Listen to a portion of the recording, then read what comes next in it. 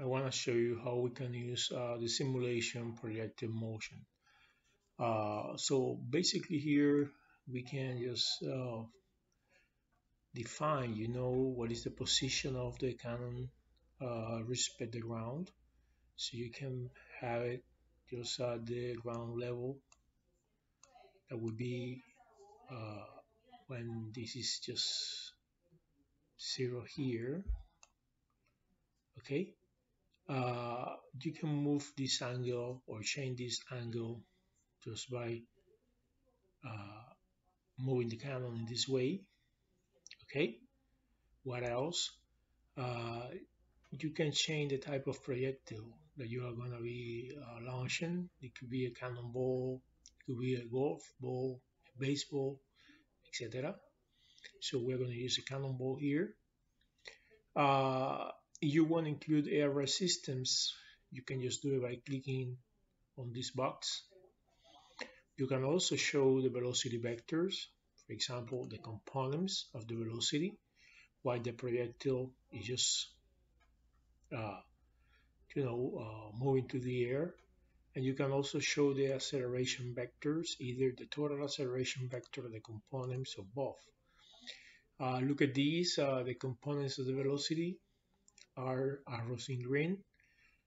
The components of the acceleration are yellow arrows.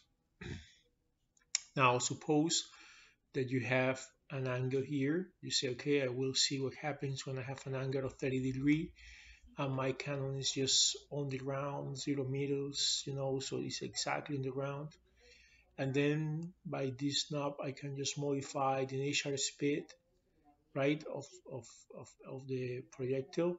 So we use an initial speed of 12 meters per second. So when I have, the position of my cannon here, the angle and the initial speed of the projectile, I just click on this symbol, it will fire, the projectile. So as you can see, it describes a parabola. If now I want to measure, how far is the projectile landing respect the cannon, what I have to do is just to take this measurement tape, and then I just measure, the length from the base of the cannon to the place where the projectile was landing. In this case, 12.62 meters. You can just return this back here. Okay. What else you can do? You can now, for example, use this to know exactly or at a given point what was exactly the exact values of time, the range and height and means. So at what instant of time, was the projectile at this point, how far the range, how far from the base of the cannon was the projectile at this point, right? And how high respect the ground or above the ground was the projectile at this point. You can move this over here. You can just put in this place at this exact point where it was landing, and you can also measure, what was the range. Remember that we can measure the range also using this measurement tape, and you can find the total time of flight. That was 1 second and 1.22 seconds, so 1 second and 22 fractions of a second, right? So this is what you can do here, right? You want to increase the initial velocity, so you will see what happens. So now the range was greater. Also, the maximum height of the projectile was greater.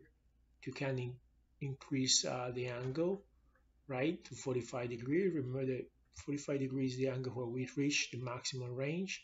We fire, and then this is, the range we obtain. We want to see what is the maximum range. We just move this device that let us find time, range, and height, and we see that the maximum range was 26.1 meter.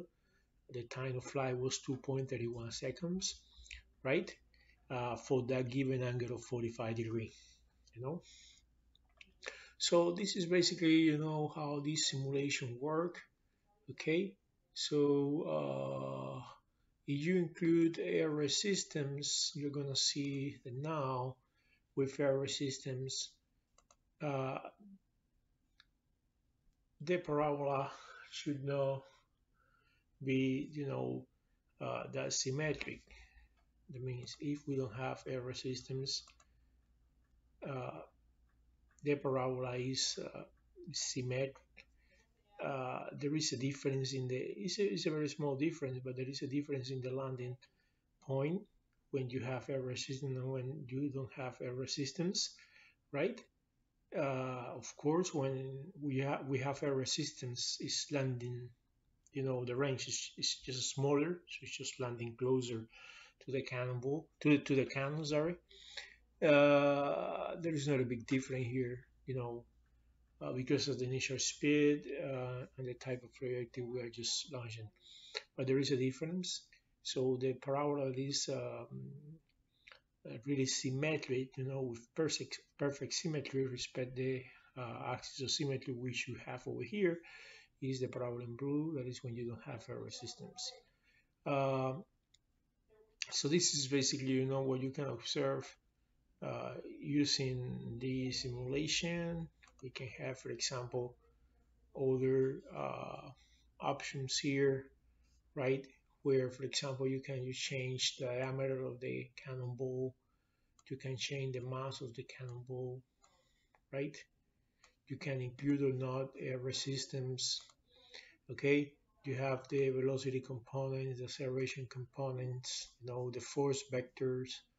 So if you you shoot the projectile now here, you see how the components of acceleration and velocity, are changing. You just click on the components because that was with total, and then look at how the vectors are changing. It's a very interesting simulation that illustrates what happened with a projectile. So I strongly recommend that you go over the simulation and practice and explore the different options, and also of course that is going to give you a very good idea, right, about the experiment.